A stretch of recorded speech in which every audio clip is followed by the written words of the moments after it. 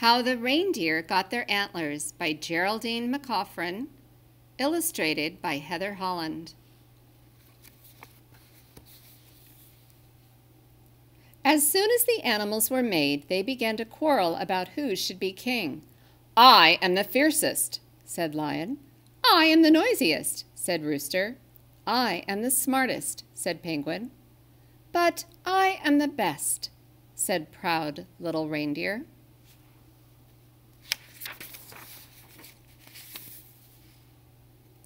An angel held up his hands.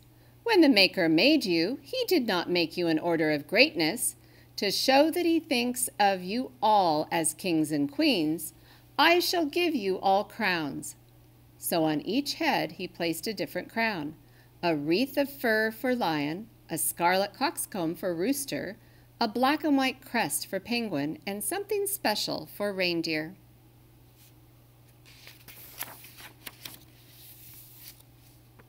No sooner were the crowns given out than the animals began to quarrel about whose crown was best. "Mine is biggest." "Mine is brightest." "Mine is prettiest." "But mine is horrible," cried proud little Reindeer. Staring at her reflection, she saw that the angel had given her a crown like a lopped tree.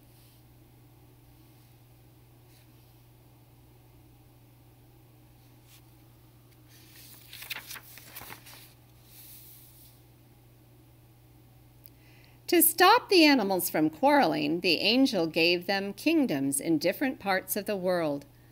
The lions he sent to the grassy plains, the roosters to the farmlands, the penguins to the gleaming south. But turning to the little Reindeer, he found her gone. Ashamed of her ugly knobby crown, she had run away, away from the stares and laughter of the other animals, away from the glaring sunlight.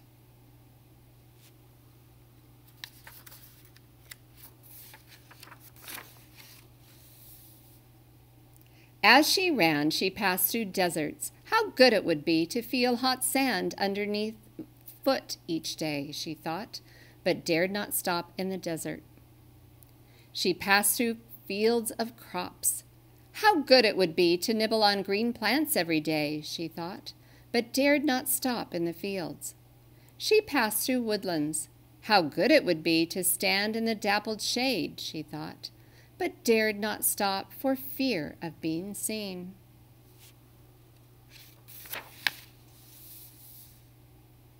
On and on she ran to the farthest, coldest regions of the earth, where no other animal cared to live.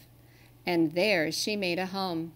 Her children and her children's grandchildren were born amid the snow and ice, 1,000 generations, and each with a crown of antlers. For 10,000 years, the reindeer hid themselves away. Then, one winter day, a man in a coat of red was pulling his sleigh across a frozen lake. But he slipped, bump, and fell on his bottom. "Every year my load gets bigger. I'll have to find someone to help me pull my sleigh." He tried to get to his feet, but the ice was glassy smooth. Bump! He sat down again. So Santa cupped his mittened hands to his mouth and bellowed with all his might. His shout carried around the world. "Who will help me pull my sleigh? I must deliver my cargo tonight." "Not I," said the lion. "I've done enough today." "Not I," said the rooster. "That sleigh is too heavy for me." "Not I," said the penguin. "I see enough of snow and ice." The reindeer peeped out from behind the frosted trees and said, "We will pull your sleigh for you, if we are not too ugly." "My dear friends," said Santa, "you are a very welcome sight."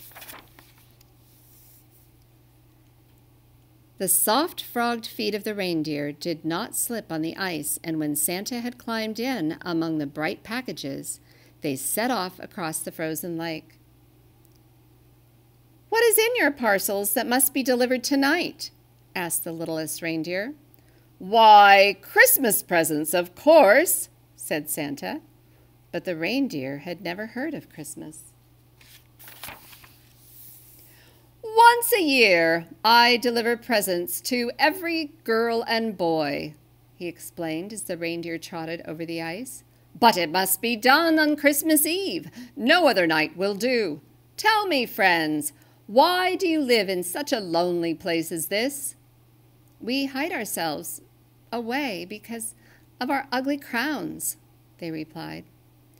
"Then tomorrow, to thank you for your help, I shall give you all golden crowns in place of your antlers. That shall be your Christmas present."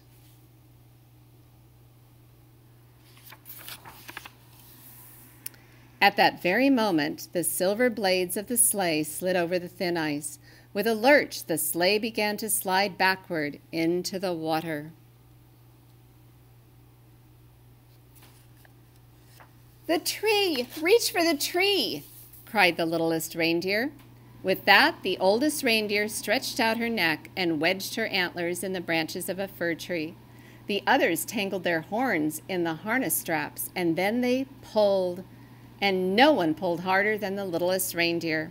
They heaved and strained, and they hauled the sleigh to safety.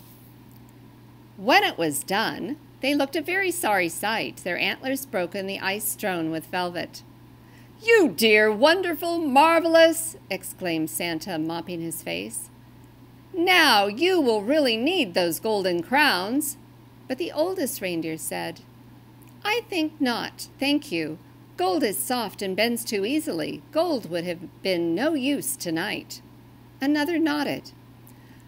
"Over the years, our necks and heads have grown big and muscular. Pretty crowns might make us look foolish."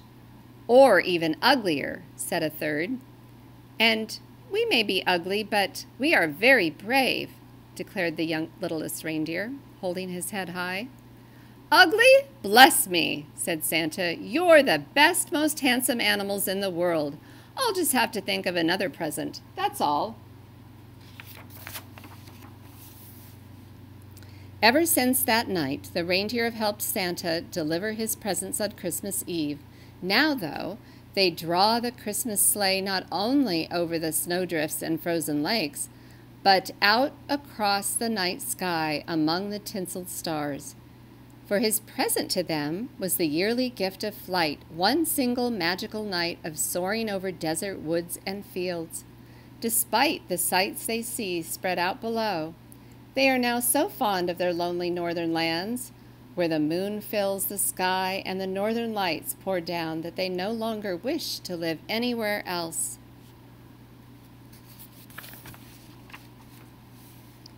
Every year, though the youngest reindeer look eagerly among their presents for a crown, it is a crown of antlers they are hoping to find, for as you know, and I know, and the full moon know, that antlers are the pride of any reindeer. The end.